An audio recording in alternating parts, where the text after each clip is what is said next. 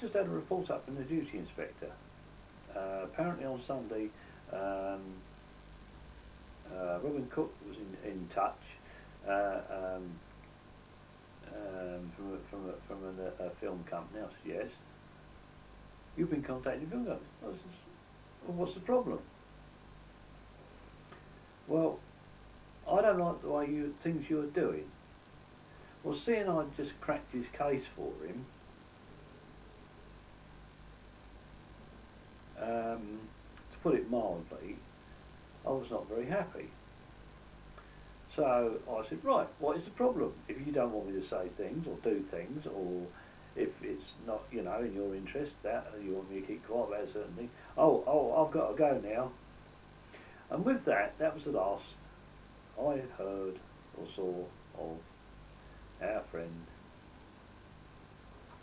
Mr DCI Joel Smith. Not even a bloody thank you for cracking his case for him. Anyway, the fraud's still all going on, and anyway, I then had an incident when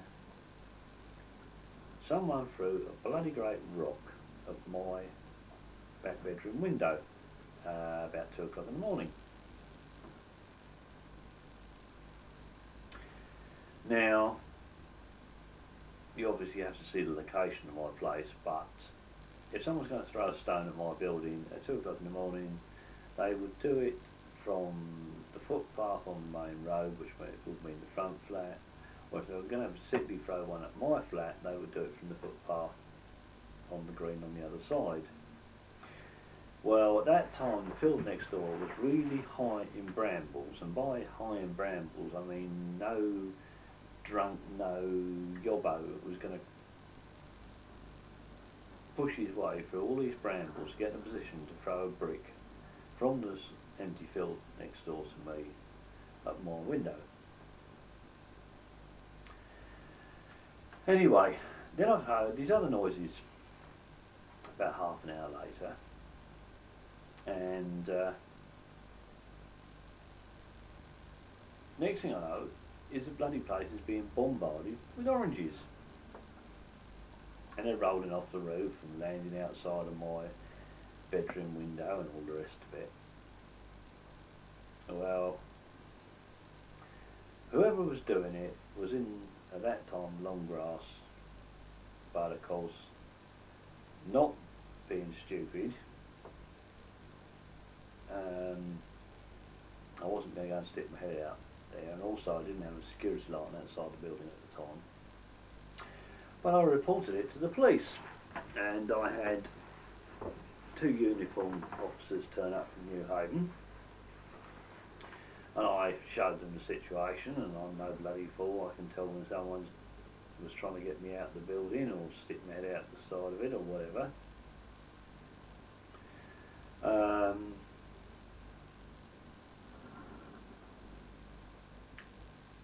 And they mentioned that they had to report this back to a DS Whitfield. And I said, who's he? And they said, I suppose he must be sort of witness protection or something. I don't know. Anyway, I think next day Slade was kicking around, and by this time Danny Smith and Samuel Bennett, alias Mark Thomas, real name Wayne Smythe, were upstairs creating hell, supposedly decorating the flat, trying to flood us out.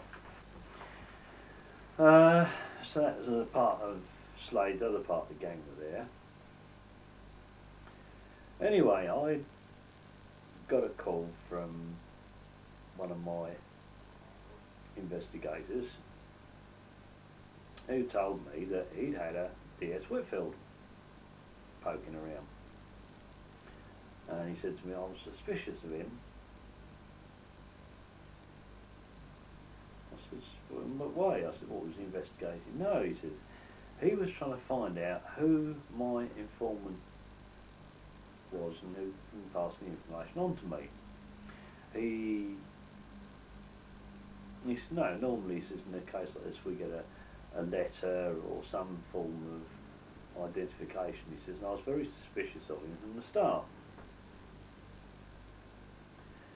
So I thought, well, I'm not telling him anything. Anyway, then I discover about a couple of days later from another investigator that, yes again, Mr Whitfield has appeared on the scene, not interested in the fraud, but who the informant is.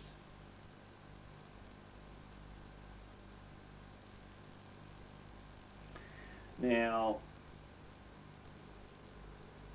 the main thing is he was obviously trying to find out who it was and who could cover it up. So I thought, right, I'll phone this creep up, won't tell him who I am, and see what he says. So I phoned him up. He says, oh yes, he says, someone's been on to everybody about this case and this, that and the other. He says, we could meet. He says, you know, I don't have to know who you are and all this old rubbish, you know, meet anywhere you like. And I thought, yeah, I'm definitely going to meet you and get bloody threatened. So anyway, I left him floating. Anyway,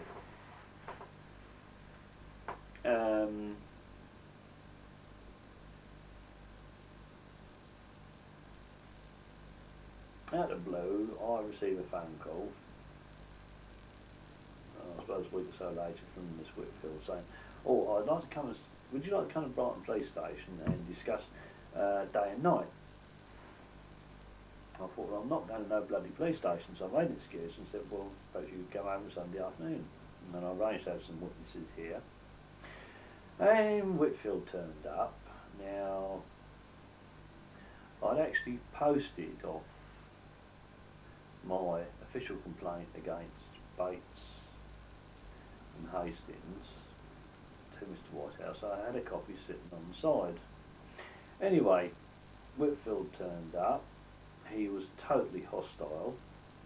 I don't mean he came in and said, oh hi, you know, and shake hands and smile or whatever. You know, I said, oh yes, this is my neighbour Mr Cox, and he went charging across to Mr Cox. I thought for a minute he was going to hit him. He was purely intimidating. Do I want to report a crime? I said, pardon? Do I want to report a crime? I says, what about? Day and night. I said, before you say any more, I said, and I handed him the copy of the letter. Anyway, I then turned around to Pollard and I said, what about I'm still waiting for my copy of my 3 statements. Oh, he says, you only made 2 statements. I thought, here we go again, they're covering up. So I thought, at the moment, I'm not going to start going to that, but, you know, that's good enough for me. So this Whitfield character still keeps trying on. Do I want to report a crime? Well, let's be honest, the crime's already been bloody reported. And someone has sent him and Pollard down to try to see, I don't know what the hell they were playing at, but they definitely were trying to cover up job. Well, that is it really. I haven't seen the murder squad in any shape or form since.